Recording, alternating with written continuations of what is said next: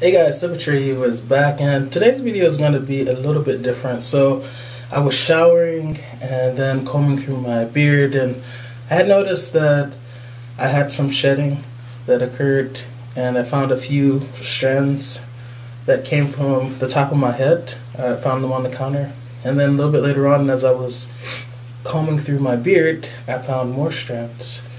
And I wanted to show you guys a few things. So you have heard people say, you know, no one's locks will look the same. It depends on many things, one of which how coarse or fine your hair is.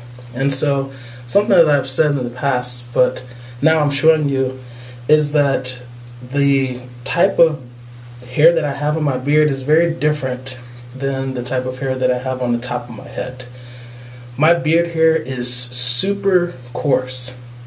So you see on the left hand side where it says coarse beard hairs, just look how dark and thick those hairs are, right? They're very coarse, they're very sturdy, they're very strong.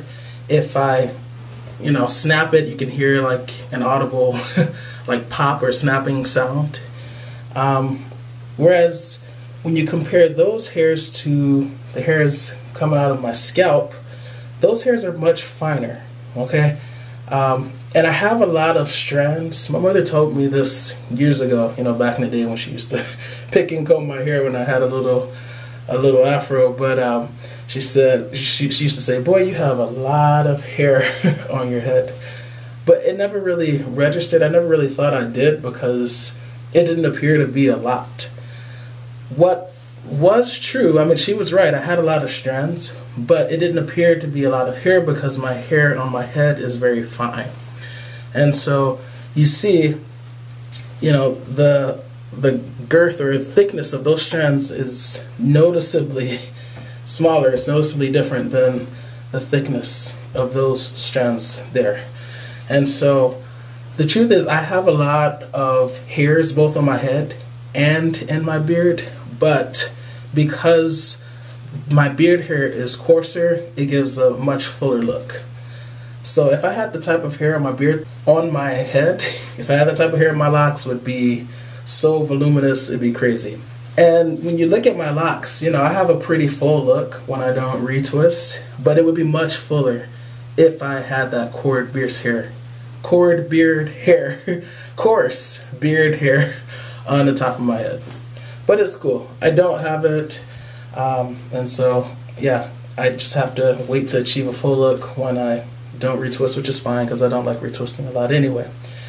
Something else that I wanted to show you is I was able to capture hairs that were dry versus hairs that had been wet, and I just wanted to show you that you see the coily pattern, right? In the dry hair is much less. Like for instance, this one, it's darn near straight. It can get straight. Like if I were to comb it and just let it dry, there's hardly any coiling to that strand, right?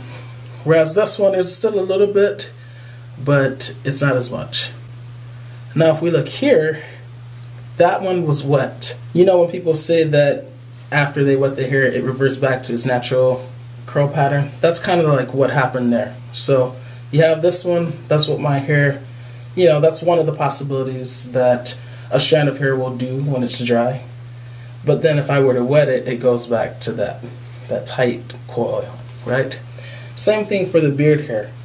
It can get pretty straight, it's so coarse, but it still can get pretty straight. But if I were to wet it, this is beard hair right here as well, it also coils as well. But it doesn't coil as much as, say, the hair on the top of my head, the hair's coming out of my scalp. And I assume that probably has something to do with just how coarse it is. And it probably takes more, I don't know if force is the right word, but it takes more to get it to coil this tightly. Whereas I feel like it can coil much more easily because it's finer, this hair can. So yeah, these are just, a couple of types of hairs, if you will, that I have on my head. And I'm sure I have you know, other grades of hair on coming out of my scalp as well, but the majority of it is definitely like this. And so yeah, once again, if you're trying to get locks like someone, you have to take into consideration that your hair type and how it coils, you know, how fine the hair is or how coarse it is, will all play a role in the appearance of your locks ultimately. Okay, so you know, if you have coarser hair and you have a lot of strands, you're gonna have a crazy full look. You'll probably have a decently full look if you just have coarse hair as well. But if you have like a lot of strands plus coarse hair, your hair is gonna be out of this world. If you have finer hair and not many strands, you're not gonna get too much volume with that. But there is a little saving grace there. If you have a lot of strands with fine hair, that's kind of like that's the category I fall in, then you can get a little bit of volume as well.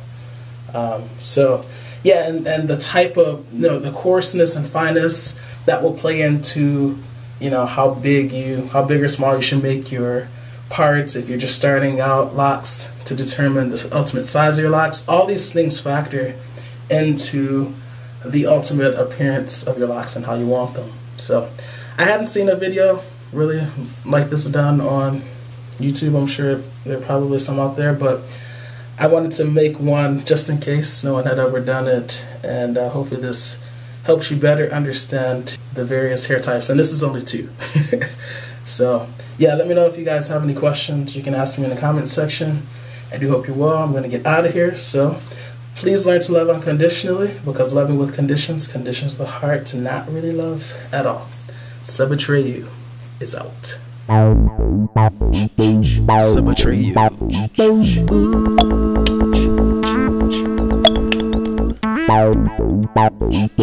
Subtray.